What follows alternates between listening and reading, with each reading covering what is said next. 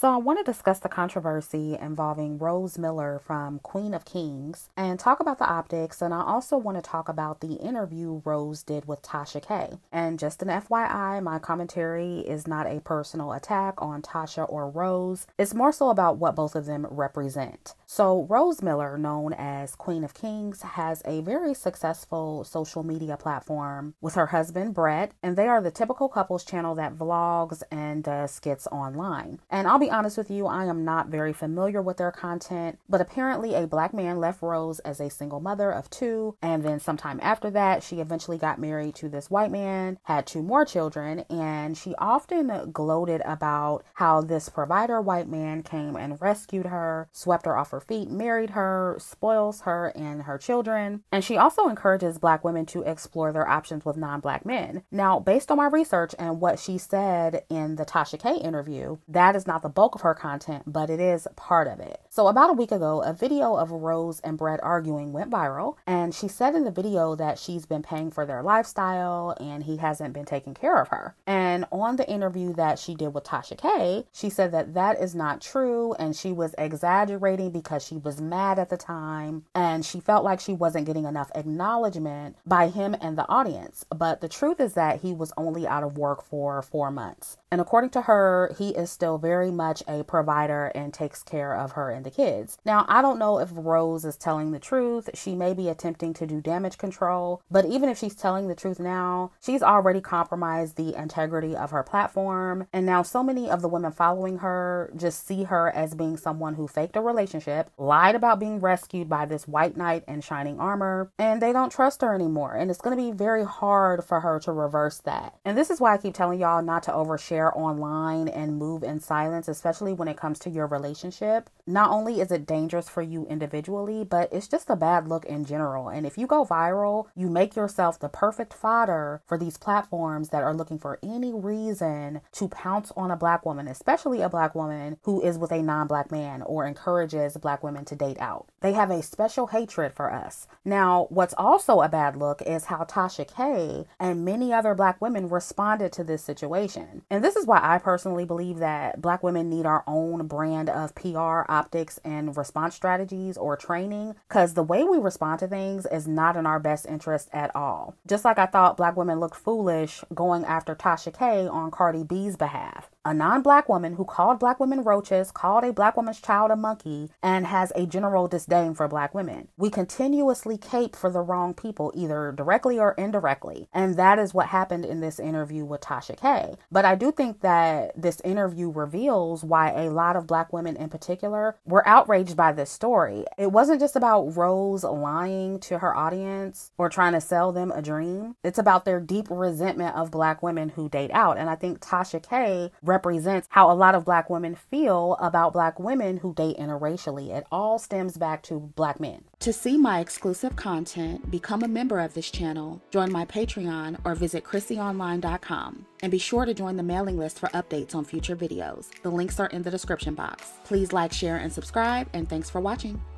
So I'm going to cover some of the points made in the interview. I'm not going to play it because this video will be way too long. I'm just going to cover the most important parts and y'all can go watch the interview on your own time. So one of the first points Tasha made was that Rose does a lot of race bait content and attempts to trigger black men by comparing them to her white husband. And Rose's response to that was, well, if they're triggered, they need to do better. And she talked about the marriage stats in the black community and how many black men abandon their children. And she said that her content is less about triggering black men and more to encourage black women to explore their options because we're way too loyal to black men. And y'all know I 100% agree with that. Now, what I will say is that if Rose's aim is to just encourage black women to explore our options, nothing is wrong with that. But just having an interracial couples channel and existing with your husband and your family will do that on its own. All the extra is unnecessary, in my opinion. And again, not very familiar with Rose's content, so I don't know the extent of the race baiting, but if she's lying or exaggerating about her lifestyle or trying to trigger or prove something to black men in the black community, that just shows that she is still overly invested in the black community and what black men think. And it points to some underlying resentment that she probably needs to work through. The point of Black women exploring our options to non-Black men is first and foremost because we're actually interested in dating them, and also to give ourselves more options and a higher chance of finding someone who's compatible. The point is not to try to upset Black men or exaggerate or make up a lifestyle. And the Black women in interracial relationships who don't come off as being too try-hard are usually the ones who are most successful at influencing other Black women. I mean, look at Serena Williams and Gabby Sidibe. They are just living their lives. They don't say anything about race for the most part, and they encourage Black women to open up their options just by existing. And we know the community is always somewhere crying about them being with white men or crying about how Black women support their interracial relationships. So even though I do agree with Rose, the extra is unnecessary. And I'll also say that some of this is just the nature of a lot of online couple spaces. They perform for money, so something is bound to be exaggerated or fake. Now, some of them are more genuine than others, so mileage may vary, but most of it's glamour, and the sooner we realize that, the less outrage will be when these people get exposed. And by the way, I did a video on glamour for Neptunian members and patrons, so definitely check that out if you're interested. The links are down in the description box. But this content online, whether it be relationships, lifestyle, soft life, luxury, it's glamour, and it should all be consumed for entertainment purposes, escapism, promotional purposes in some cases, but it should never be something that you idolize or romanticize, because a lot of it is not real.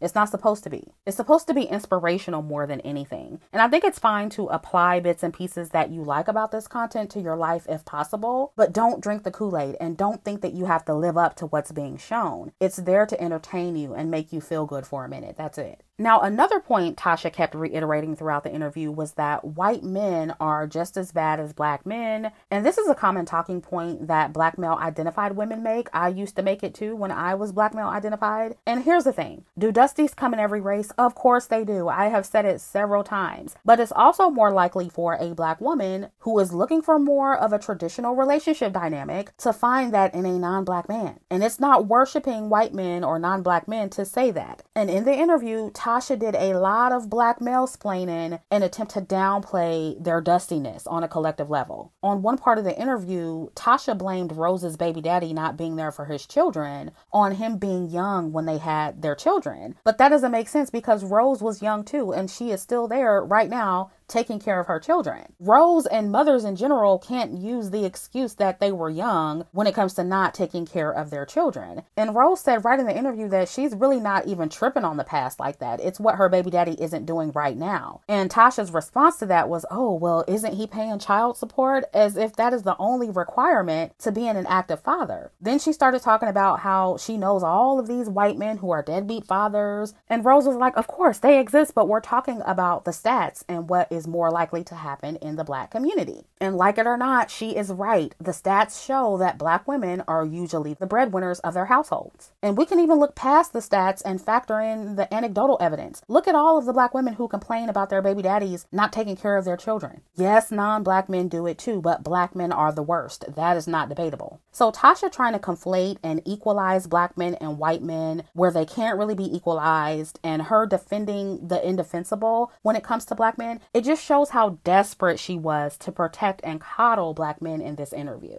And I noticed that when Black people see a Black woman with a non-Black man who is dusty, they immediately compare him to a Black man. They're always like, haha, you're having the same problems with a white man, or haha, you're struggling just like me and Tyrone, so you're no better than me. But I don't think many of the Black people who say that realize that they're exposing themselves in the condition of most Black relationships. If the argument is that Rose's husband is quote unquote just as bad or dusty as a Black man, then what does that say about Black men? And I saw Black women on TikTok responding to this story saying that the point of getting a non-Black man is to date up financially because he's more privileged and because he's higher paid. And again, if you're saying that, what does that say about Black men? You're telling on yourselves and your relationships, and deep down, most of you agree with what Rose is saying about non-Black men being better providers and higher paid on average than Black men. You agree with her, it just pains you to admit it. And that is why why Tasha was reaching like she was in this interview. And there was also a part in here where Rose said that non-American Black men were slightly better than American men because they're usually more traditional and marriage-minded. And Tasha even put on the cape for American Black men, even though she herself is married to an African man. So Tasha knows what Rose is saying is true. She is just too prideful to admit it, at least in this interview.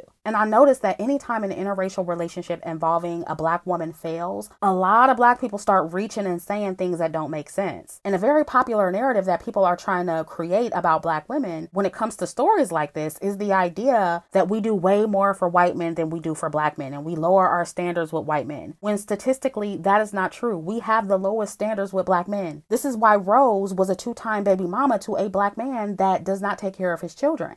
And in one part of the interview, they were talking about how Rose's husband at some point moved in with her. And Tasha was like, oh, well, you wouldn't move a Black man in your house like you did your husband. But she probably would have. Women like Rose are going to choose poorly and make bad decisions no matter what race of men they date. So she didn't lower her standards. They were already low. She actually chose a little bit better with her husband despite him not being the best. So all this talk about, oh, y'all have lower standards for white men, we absolutely do not. And then if the argument is, oh, well, you're getting the bottom shelf brads and you're getting the dusties of the white community, or you guys are dating dusty white men too, that by default means that the standards are low across the board. So Black people just keep pushing that false narrative because I think they're projecting. They feel like Black women collectively are doing more for white men because they're jealous of that relationship pairing. That's what I think. I also noticed in the interview that Tasha used a lot of the typical choose better manospheric talking points against Rose. She pretty much implied that Rose is upset because she couldn't get the Black man that she wanted. She also said that Rose has a bad attitude and that's why she can't attract a good Black man. And while I agree that having a pleasant attitude attracts more men and people to a woman in general, that didn't have anything to do with Rose's complaints about Black men in the Black community. Rose said that her problem with Black men is them abandoning their children. She said her issue with Black people is the dysfunctional aspects of Black culture. She also said that she wasn't originally looking for a white man when she met her husband. She said he's the one that made her decide that white men or non-Black men were her preference. And she also didn't say that she was completely closed off from dating Black men, and she didn't say anything about not being able to attract a decent Black man. But Tasha was so busy mewling for the collective of Black men that all of that went over her head. And it's interesting that Tasha even brought up Rose's attitude when she was the one that became extremely hostile in the interview. Towards the end of the interview, she called Rose's husband a cracker. She insulted his looks. She claims that he fetishizes Rose, and she couldn't provide any evidence or basis for that claim. She was very hostile and disrespectful towards Rose, and Rose was very calm and wasn't disrespectful towards Tasha at all. Tasha even apologized to her at the end. So in my opinion, this wasn't really an interview. It was more like an interrogation and an attack on Rose for saying or implying that non-Black men were better partners than Black men. Tasha was more upset about that than she was about Rose potentially lying to her audience. Now, another point that Tasha made in the interview was that Rose embarrassed and emasculated her husband. And I saw a lot of Black women with the same sentiments, especially when it came to Rose exposing her husband for not paying for their lifestyle. And I think one of the reasons Black women responded this way to that specifically is because a lot of them are actually hiding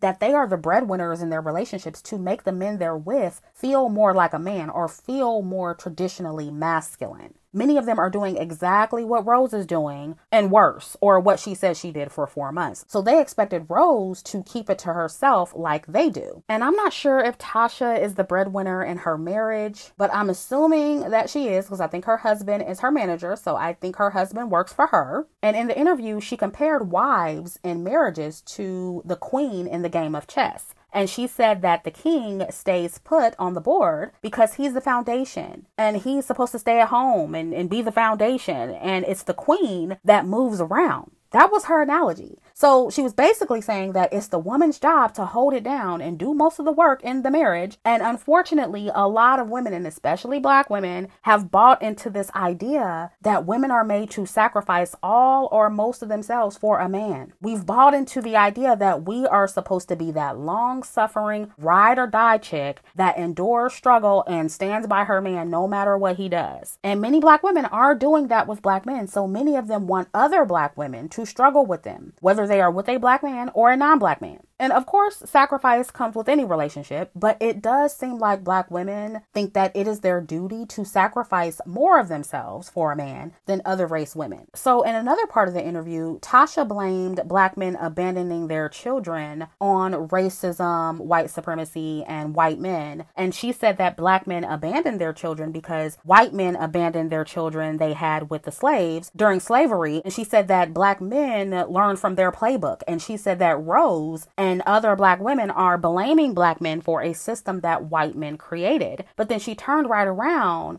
and started talking about deadbeat toxic mothers and toxic Black women. And guess what? She didn't give them the excuse of racism, white supremacy. And I noticed that in these, quote unquote, pro-Black conversations, which are really pro-Black men, I noticed that when Black mothers and Black women in general are doing something wrong, we're just wrong.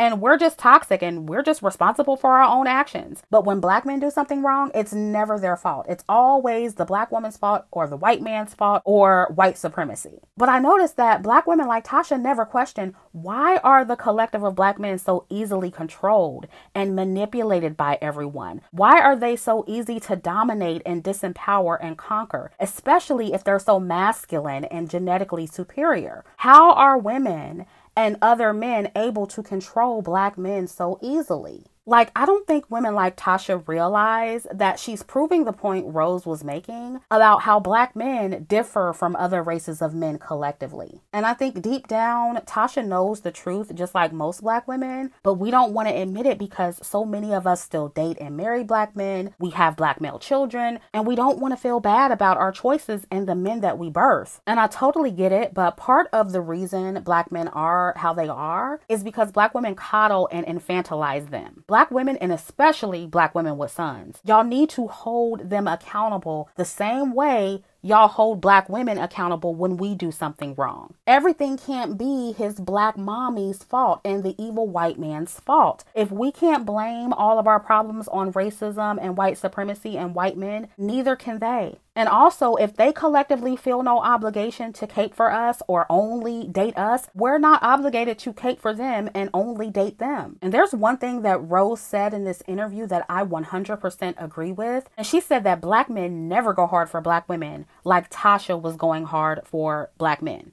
And I'll add to that, they especially don't go hard for women who look like Tasha. We all know it to be true. And unfortunately, it's always the unambiguous dark-skinned women going hard in the paint for the collective of Black men when they rarely do it for us. And Tasha doubled down. Like, she came back, and because I saw it on her community tab, and she was like, hell yeah, I worship Black men. I got a Black son and blah, blah, blah, blah. So baby, she's standing 10 toes down. And look, I know that Tasha is married to a Black man. I know she has Black sons, but Black men can be married to Black women and have Black daughters and still not cape this hard for the collective of Black women. And in another part of the interview, Tasha asked Rose, well, how would you feel if a Black woman rejected your Black son because he's Black? And Rose said with a straight face that she wouldn't feel any way about it. So it is possible for a Black woman not to blindly cape for all Black men or expect Black women to only date Black men just because she has a Black son. It is possible for a Black woman not to see her son in every random Black man. And I did a video on that, by the way. Go check it out. It is possible for a Black woman to be able to look at the conditions of the Black community objectively, even though she has a Black son. So I commend Rose for that. And see, Tasha thinks that because she's with a Black man and she has Black sons and Black male family members and Black male friends, she thinks that she's obligated to cape for every Black man. And she also said in the interview that because she has a platform, that it's her job to protect her community. But she doesn't realize that the collective of Black men with and without platforms that are just as big as hers, they don't feel that same sense of obligation. They don't do that for her, and they don't do that for the collective of Black women, so her efforts are futile. I mean, even the way Black men respond to interracial controversy involving other Black men is self-serving. If this story involved a Black man and a white woman, for example, Black men would band together and go up against the woman, and there would not be a focus on trying to discourage or scare other Black men away from non-Black women. They wouldn't be shading other Black men for dating out. It would be strictly about that individual man and woman. You see what they did with Jeezy and Jeannie Mai. It wasn't no, oh, this is why you shouldn't date a non-Black woman, or see, they're just as bad as Black women. No, they just treat them as individuals and they keep it pushing and they still date who they want. They still gonna date and marry out. It does not matter if some of their interracial relationships fail or not. They are still gonna keep their options open and tell other Black men to keep their options open, even if they themselves choose a Black woman.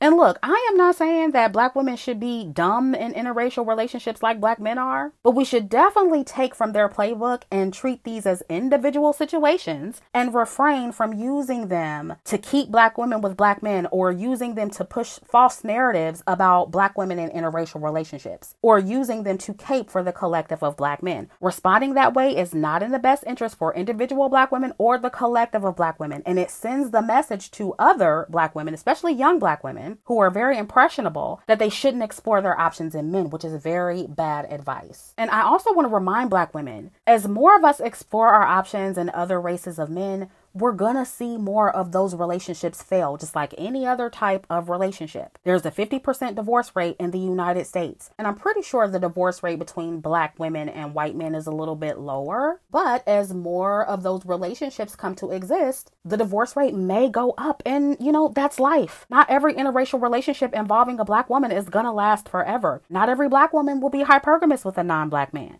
There will also be dysfunctional interracial relationships. Some black women will become baby mamas to their non-black men. And yes, some of these black women in these interracial relationships who have couple channels will fail, just like all the other ones fail. And guess what? Those failed relationships still don't change that many black women will also have a better experience dating non-black men. They still don't change that many of us will still get better providers over the fence. Rose lying about her husband and her marriage won't change that. Her and other dysfunctional interracial relationships involving black women, they don't change that statistically black love fails more than any other relationship pairing. Using this as a gotcha moment for swirlers and women like me who encourage black women to explore their options, it does not change that relationships between black men and black women have a higher failure rate. So because black relationships on average fail the most and are the most dysfunctional, failed swirling relationships are not going to stop black women from dating and marrying out, y'all. I'm sorry, the floodgate is open. And I know I'm going to get some people who say, oh, well, we don't want to stop black women from dating out. We don't care who you date. We just want you to do it the right way, blah, blah, blah. That's a lie.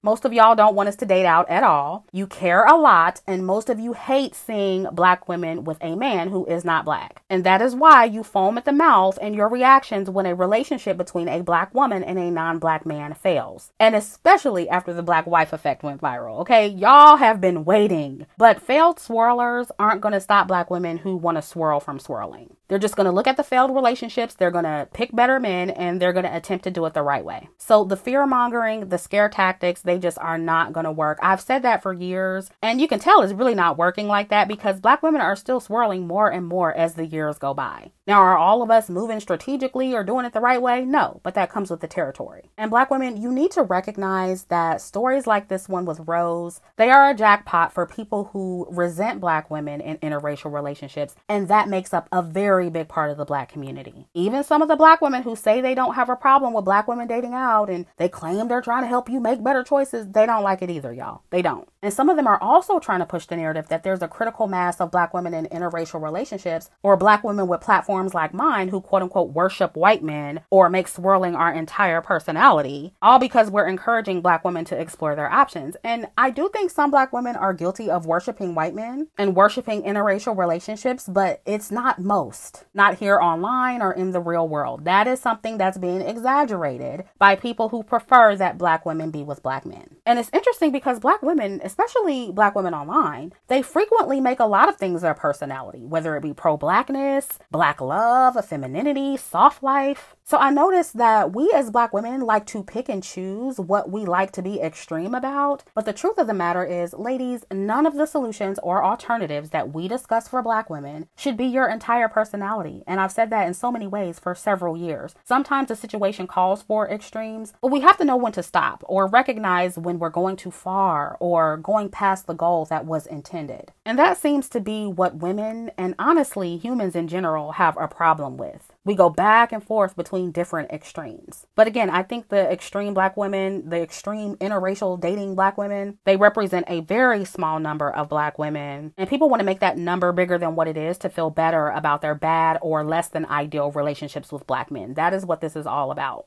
or they want to bring down the Black women who actually got a better deal with a non-Black man. They want to bring her down a notch so they can feel better about their situation. And they use women like Rose to do that. See, this is a lot deeper than Rose, and it's important that we as Black women understand that and see through the games that people are playing, especially in the online responses to this story. Behind a lot of this outrage is a very deep-seated resentment for Black women who date and marry out and or make better or different romantic choices. And that was very apparent in the interview that Tasha K did with Rose. And my message to Rose, if she's listening, and other Black women who marry or date out, is stop apologizing for your beliefs. Stop apologizing for your relationship and the reasons you went over the fence. Stop explaining your choices to Black people and stop going on platforms that are not safe spaces for you and other Black women who date and marry out. You're just making it easier for them to try to embarrass you and exploit you. I know a lot of you just want clicks and views, you want follows. I get it. But in my opinion, it's not worth sacrificing your dignity. Just keep that in mind. So that is all I have to say on this. Let me know what you think down in the comments, and I'll catch up with you in the next video.